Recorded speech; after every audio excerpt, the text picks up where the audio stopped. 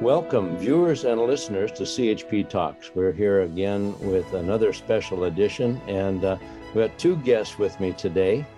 On my screen, I see Barry Neufeld, who has been on our show before, Chilliwack School Trustee, and also Paul Jaffe is Barry's lawyer. And welcome to both of you to the show. Thank you.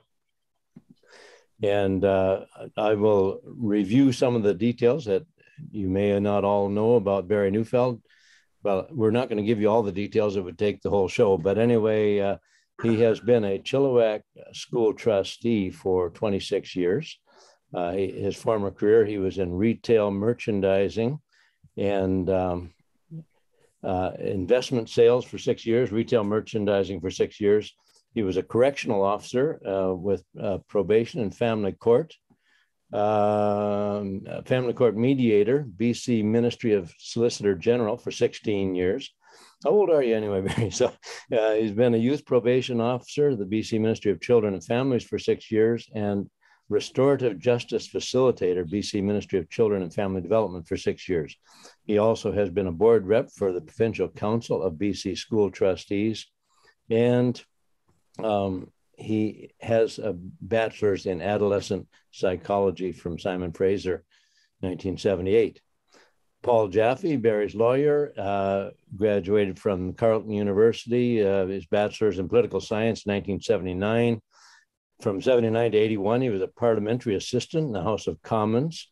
And that was throughout the debates about the repatriation of the Constitution. Very interesting in these days, as that question has come up with the Honorable Brian Peckford, talking about that process. From 1981 to 1984, he was at the University of Ottawa. He articled with the Davis and Company in Vancouver, called to the BC Bar in 1985. In 1986 and 80 to 88, he was Crown Counsel with AGBC. What is the AG? Attorney General of British Columbia, I guess. There you go. Prosecuting criminal cases in the Vancouver courts. In 1988, he opened a solo practice, practicing primarily criminal law and commercial litigation throughout the 1990s. Over the last 2 decades, he's had an increasing focus on cases which raise constitutional issues such as freedom of speech and other rights enshrined in the Canadian Charter of Rights and Freedoms. Those are things very dear to our hearts. And he has appeared as counsel on all levels of court, including the Supreme Court of Canada, and before numerous administrative tribunals. And I noticed in the article, Paul, that among other footnotes, you were once drafted to play for the BC Lions.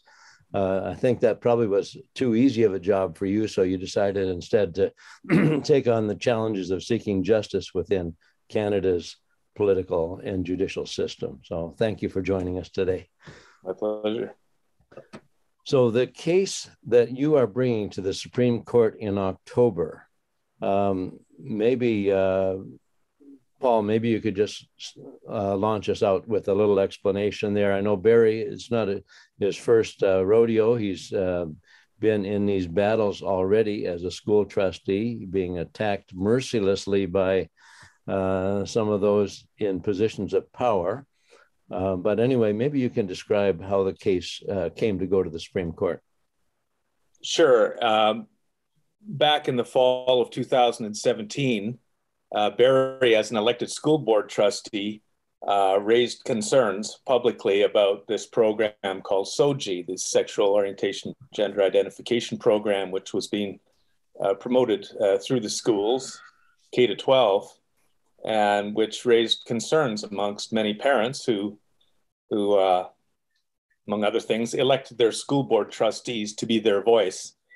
So Barry was, as far as I can tell, the first elected school board trustee anywhere in Canada to raise concerns about the propriety of imposing a gender ideology in the public schools. It's regardless of your views as to the merits of the program, it's clearly potentially impactful and a matter which warrants public scrutiny and public debate. So Barry raised the concern. He predicted at the time that he would be vilified to some degree. He would be portrayed as being transphobic and hateful and bigoted, and the usual kinds of slurs that are used to damage critics and shut down debate. And Barry's prediction was entirely true. Within a day or so, there was a flurry of media, widely published in numerous outlets, essentially targeting Barry with those kinds of imputations.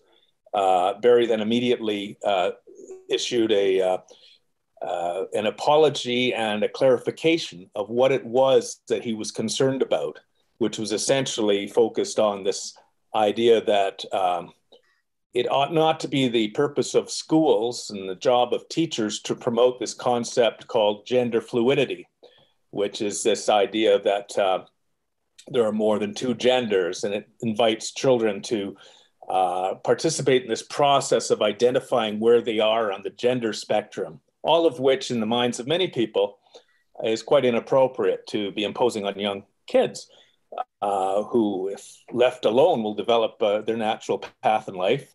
In any event, Barry sounded the alarm about this. His efforts to explain how he's not hateful or bigoted or transphobic or any of those vile defects fell on deaf ears. Well, I wouldn't say they fell on deaf ears. I think what happened was the proponents of SOGI saw this as an opportunity to make sure that this thing doesn't get debated and never does become the subject of public scrutiny.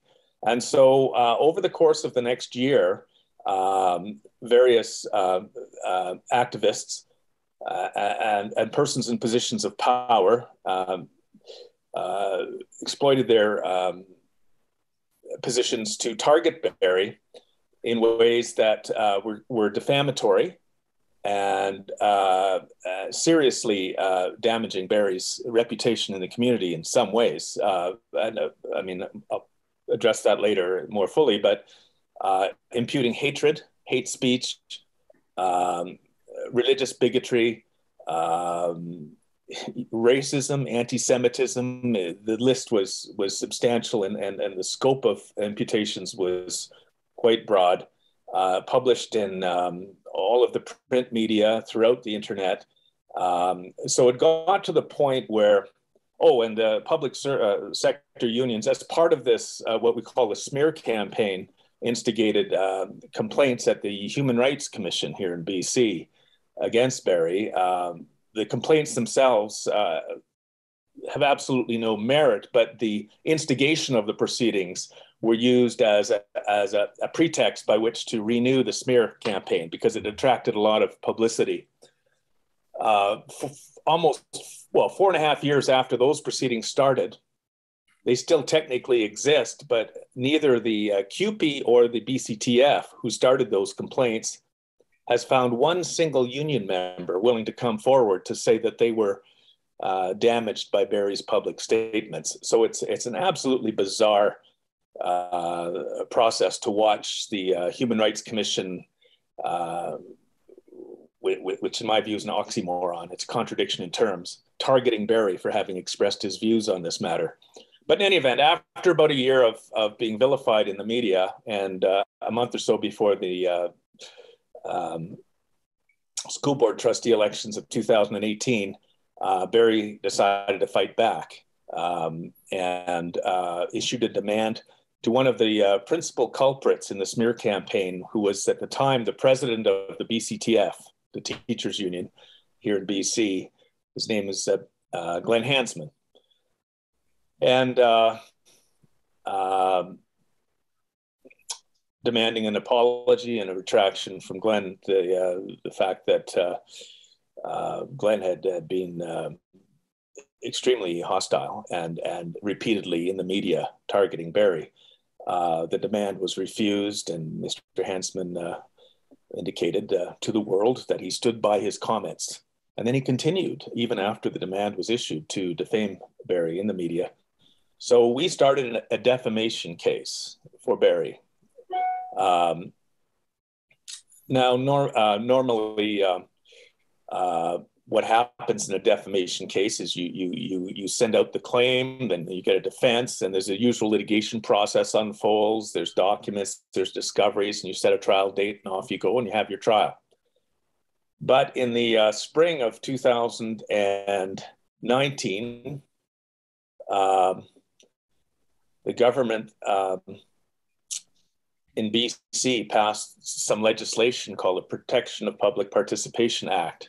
And the acronym for that is SLAP, Strategic Lawsuit Against Public Participation. And what it means is somebody who's being sued in relation to statements of on a public matter can go to court to say that their free speech is being infringed.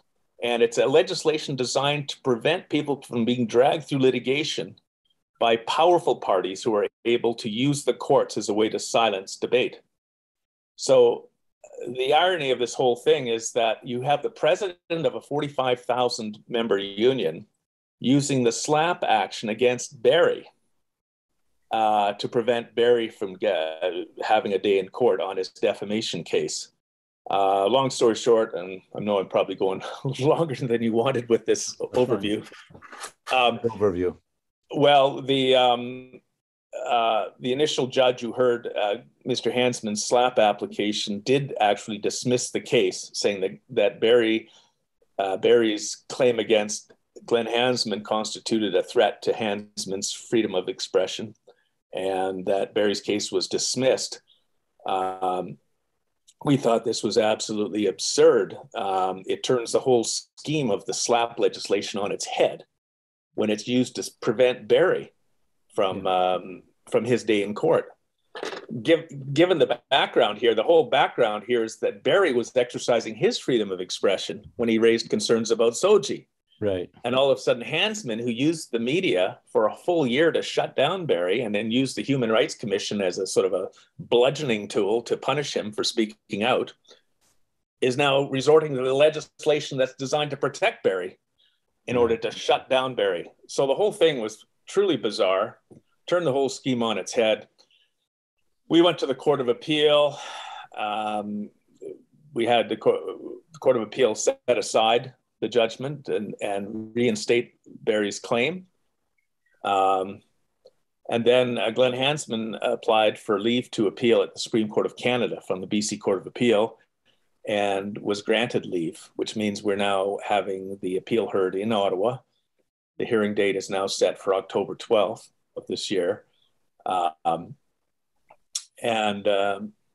It's a bit troubling to me as a lawyer of almost 37 years now to see a case like this get leave, because on the merits, as a libel case, trying to be objective here, I think it's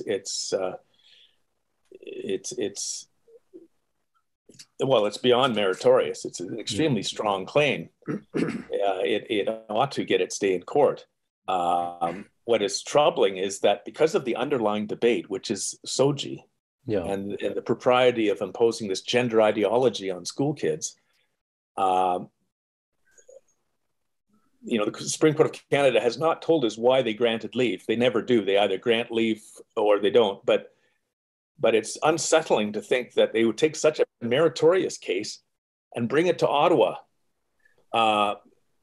It suggests to me that they're going to be addressing the underlying debate, which is the gender ideology in the schools. And this is horrifying because that ought to be completely irrelevant to the question of whether someone gets their day in court on a libel claim. Yeah, sure. That's an issue Well, equally troubling, I'll say, is that the Supreme Court of Canada has invited a number of parties to intervene, to participate in the appeal, and these are special interest groups that are promoting, the LGBTQ groups of various kind, publicly funded across the country, are all coming to Ottawa to participate in a case in which, if the rule of law was governing and the principles of defamation law were governing, that background debate would be immaterial.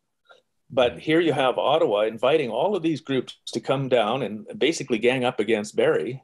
So you've got the Attorney General of BC, you've got a BC Government Employees Union, you've got the BCTF, you've got a number of special interest groups, transgender activists and things, all publicly funded, ganging up on poor little Barry, who just wants his day in court. And I understand that one group, the Justice Center for Constitutional Freedoms, that applied for intervener status on Barry's behalf, was denied that status. So, you know, I mean, I don't understand that kind of imbalance at all. Well, yeah, you're right, Rod. It's troubling on the face of it. As the eternal optimist, I like to think it's maybe because they want to give the other side the best shot they can give, so that no one can complain later. That's looking at it optimistically. A cynic might think that this kind of is laying out the tea leaves for us as to where they're headed. Yeah. Yeah, with respect to the Justice Center for Constitutional Freedoms, their position was this is very much a question of free speech. It's a question of free speech, and because defamation law protects the public arena. People who participate in public debate have recourse to the courts if they're subject to efforts to shut them down and to punish them for having spoken out. So defamation law, in a sense, protects free speech. The other reason the Justice Center wanted to jump in is because democracy is at stake here as well. When the parents of a community whose kids are in these schools want to have input on what's going on, they elect school board trustees to reflect their views. So by allowing the public sector unions and governments to come in and essentially demolish a trustee and destroy a trustee for representing his constituents is an assault on democracy. Yeah. So there are these two very powerful themes on the constitutional front that, in my view, are entirely relevant to what's going on. So the interveners who are promoting the special interest groups, the interveners who are promoting gender ideology in the schools are all getting invited by the Supreme Court of Canada to participate.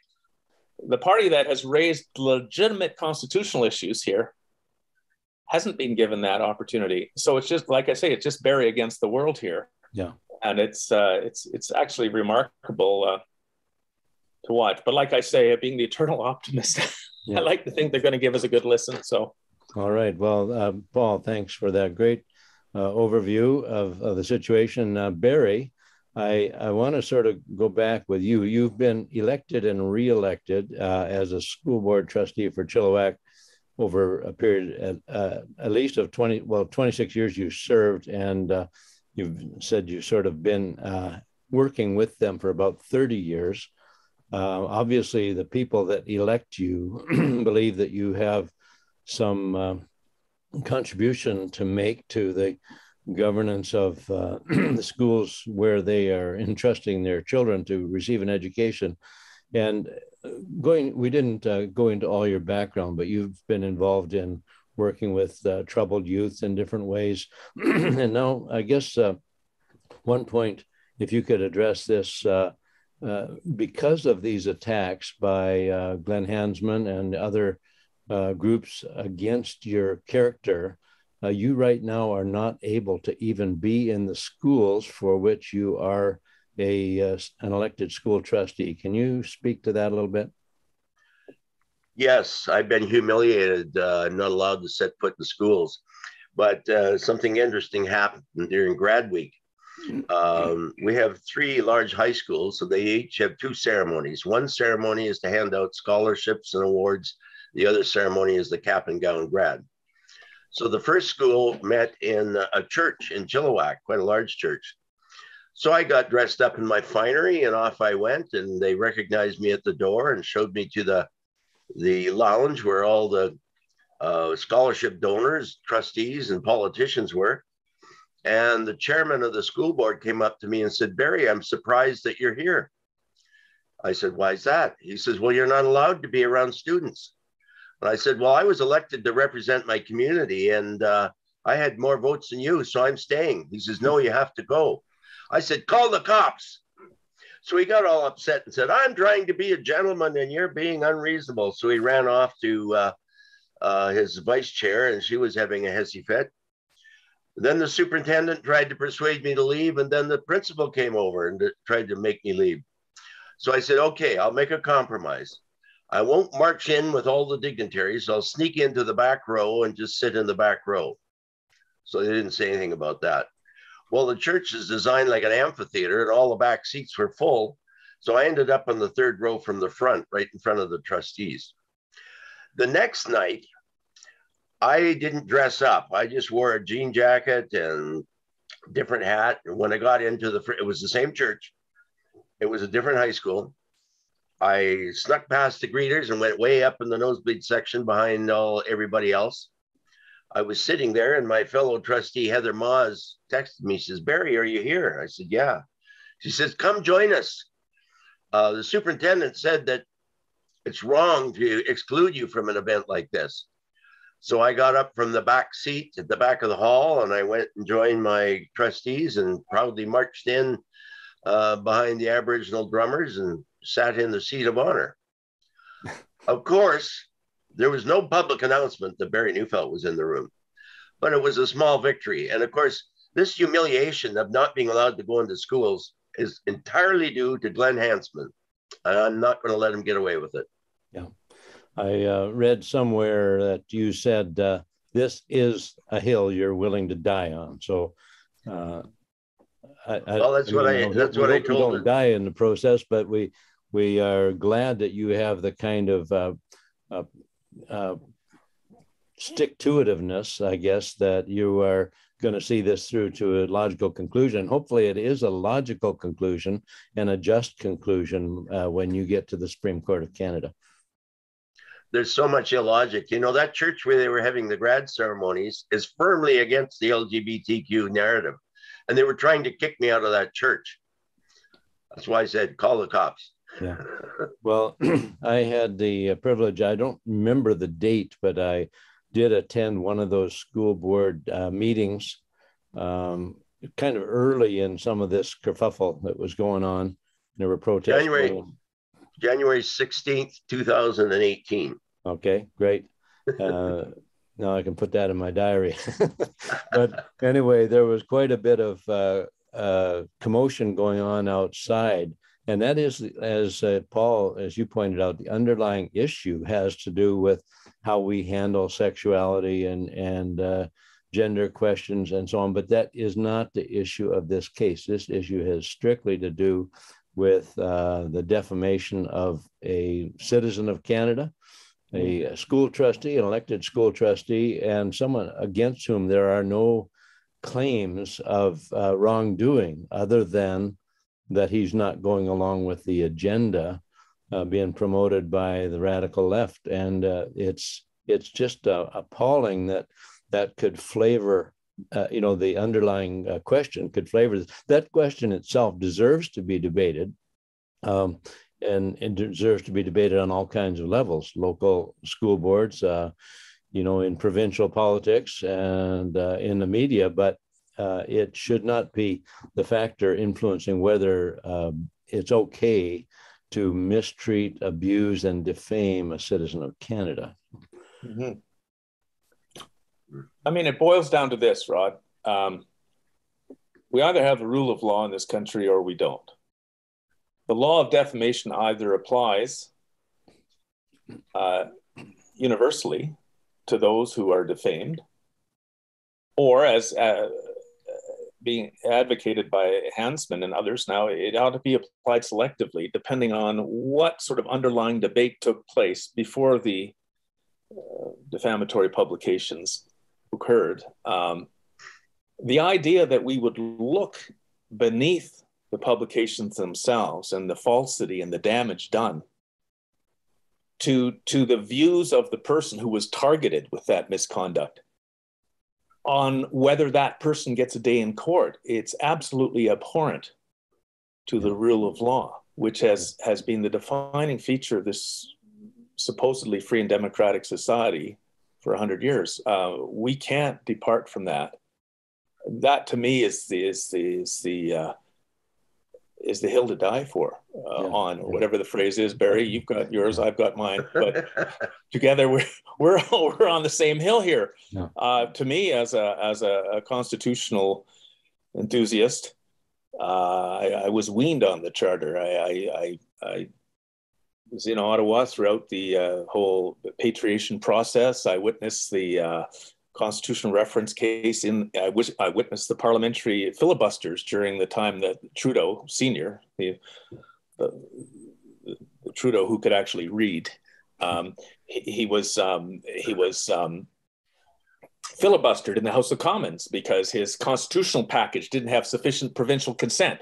So, I mean, I that was my early history. And then going to law school, the charter was a brand new thing. It was just being enacted at the time.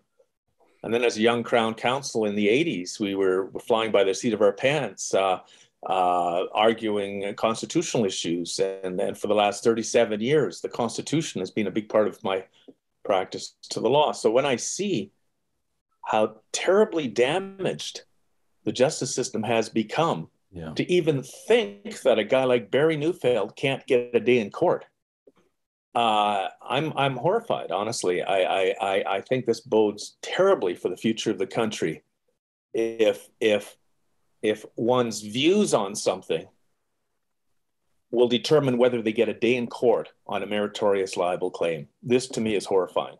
Yeah, well, it's a part of the cancel culture, and unfortunately, we would like to think that the courts are beyond, where society has dribbled the ball into the corner there, and with the cancel culture, if we don't like somebody, we just pretend that they are not worth listening to. We reject them from roles they would otherwise be, and I mean this.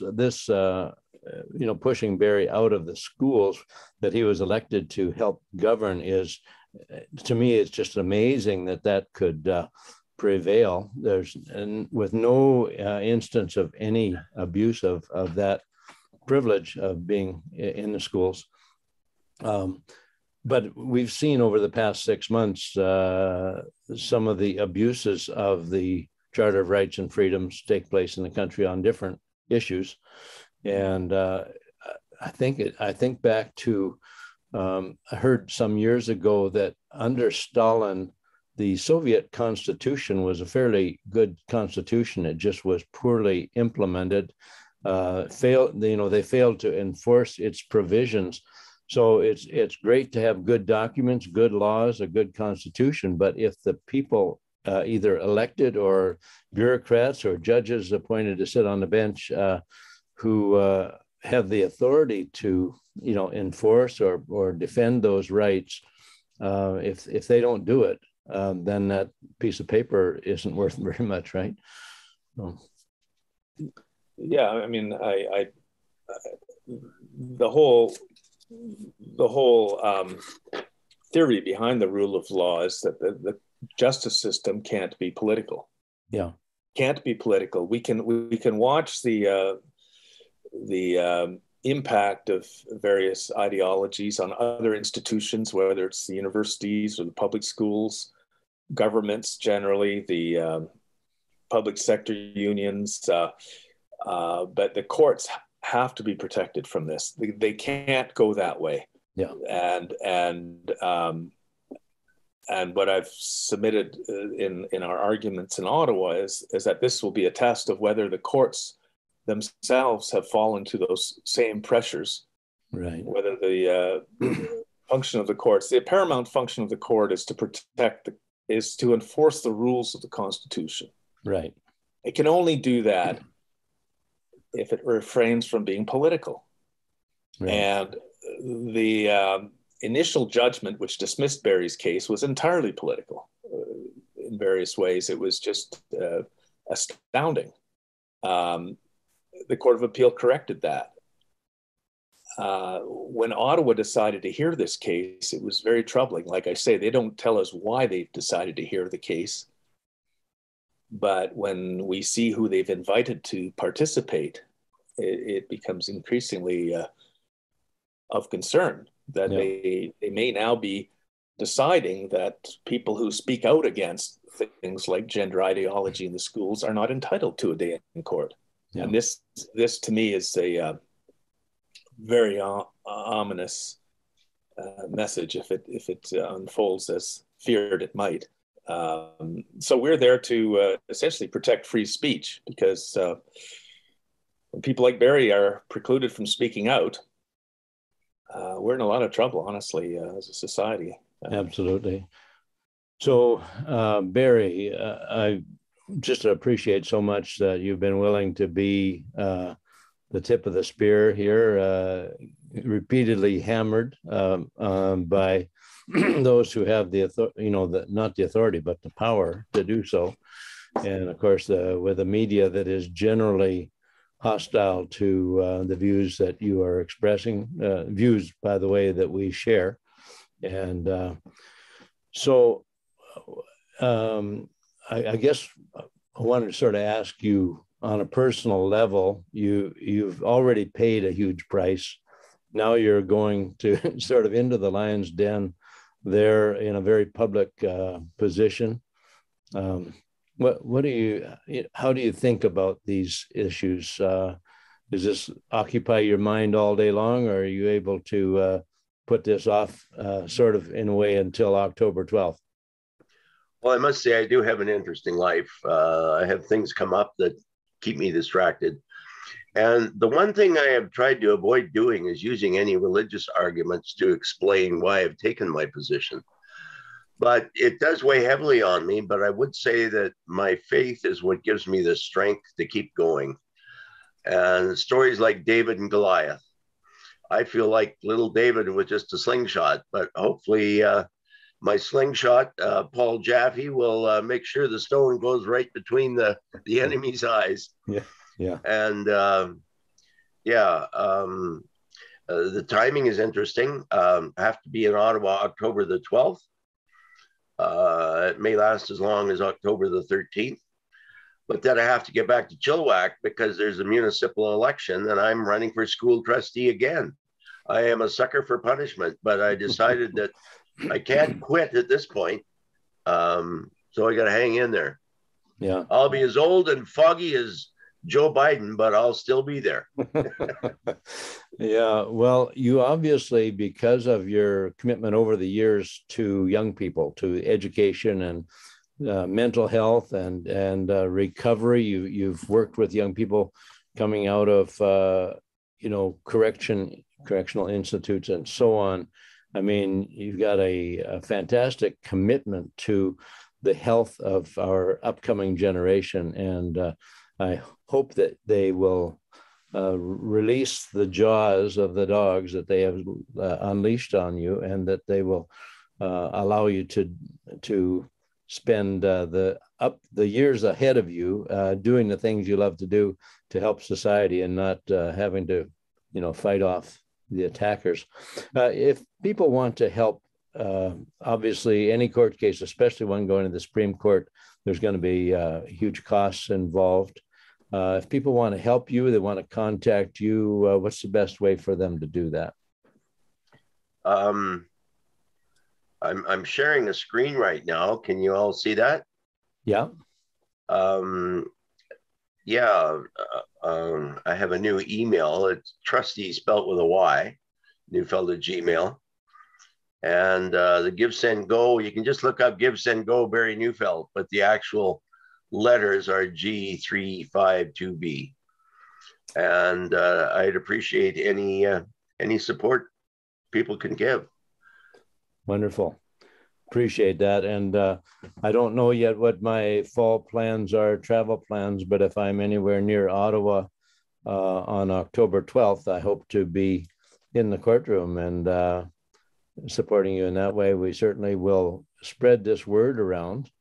And I know that our people, regardless of their opinion on the so-called underlying issues, that we trust that Canadians care enough about free speech and about the rights of citizens to express themselves that they will rally to this very just cause.